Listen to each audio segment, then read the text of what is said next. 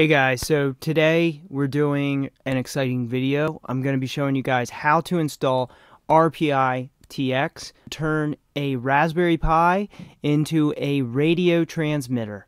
It allows you to simply add a wire to one of the GPIO pins on your Raspberry Pi, and that wire becomes a transmitter. And for today, I was finishing up the supporter image for those who are interested, and I was going to add RPITX to it. But I figured for everyone who's watching, if you have a Raspberry Pi, you can follow along and install it on your Raspberry Pi. First, we're going to take a quick look at what RPITX is using my other example video showing testing the transmitting. So you can transmit data, you can transmit voice, and there is a great Google Groups for this, where you can really learn a lot. So I'll leave links to that as well. Let's go ahead and watch a clip of it in action, and then we'll get to installing it. So as you can see, it goes between 50 kilohertz and 1 gigahertz. So the range is amazing, and it's a really well-refined app. So if you have an interest in radio, I want to give a shout out to one of the member coffee supporters, Tammy.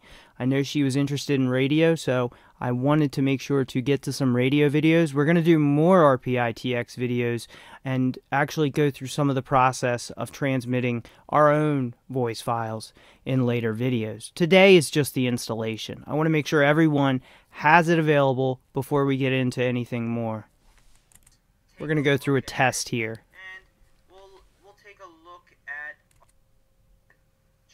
On the spectrum here and head down to narrowband FM GQRX.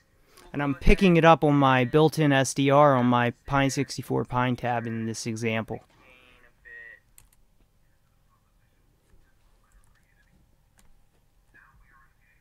Now we can hear it. Okay, so that's what RPITX is.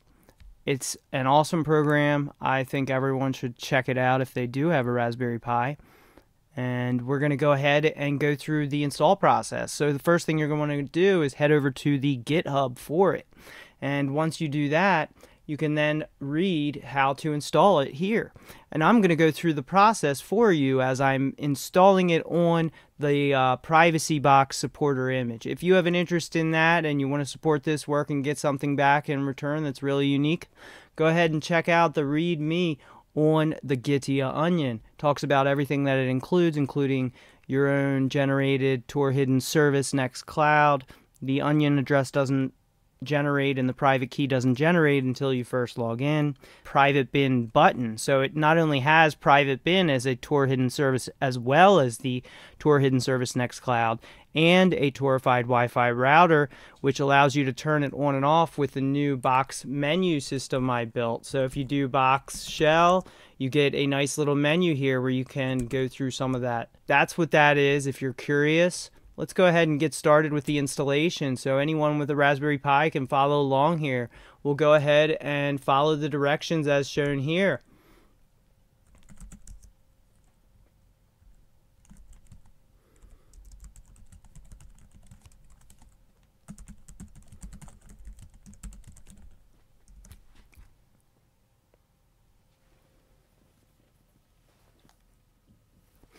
First thing we're going to want to make sure is we have everything updated and we're installing Git if it's not already installed on our Raspberry Pi.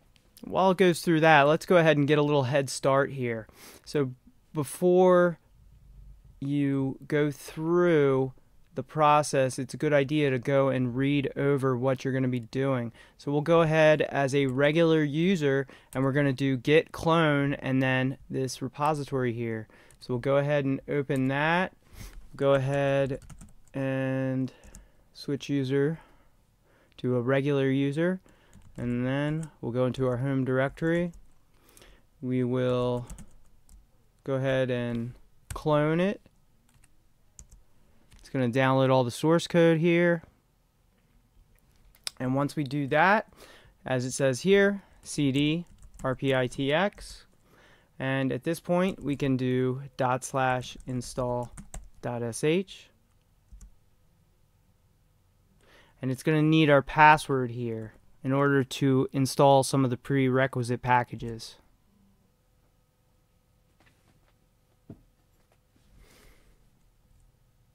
So while it's going through that, let's go ahead and look at RPITX. And go ahead and take a look at a picture of it so you get an idea what I'm talking about. And what we're going to use, and what I've used in the examples, is a simple wire on a GPIO pin. Now, as you can see, other people have gone through and actually created better quality antennas for this.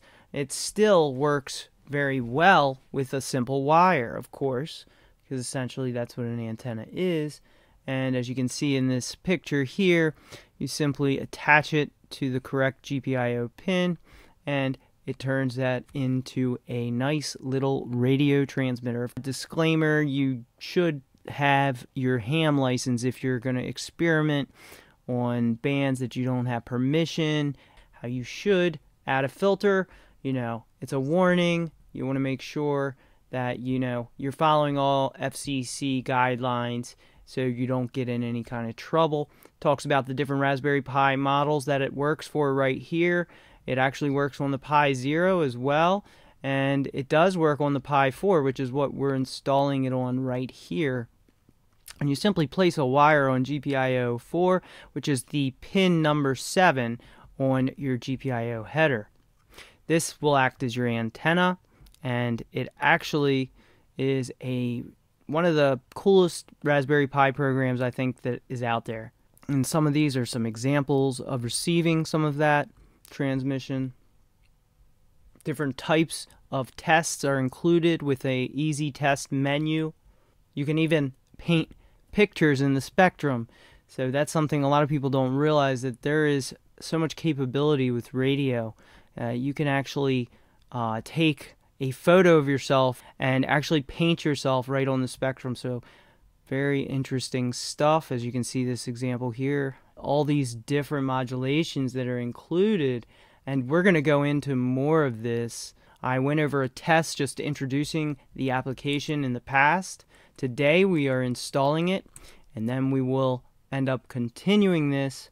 First, there looks like there's an error here, so of course we're going to want to make sure that we have the prerequisites, and then I'm going to go through and hit the install process again. The good thing about this is the way it's set up is if you're missing commands that it requires for C++, this G++ compiler command, we can still rerun that install. So we'll go ahead and we will check on that.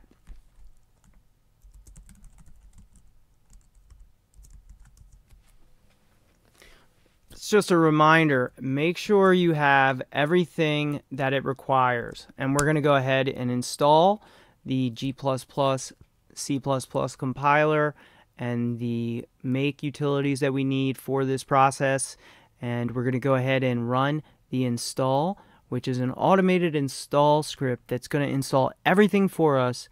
And at that point, once we finish the full installation running the install.sh, we can then reboot our system and RPITX will be ready. Of course, you're going to want to slip on that GPIO pin antenna or simple wire, and at that point you can go ahead and try it out.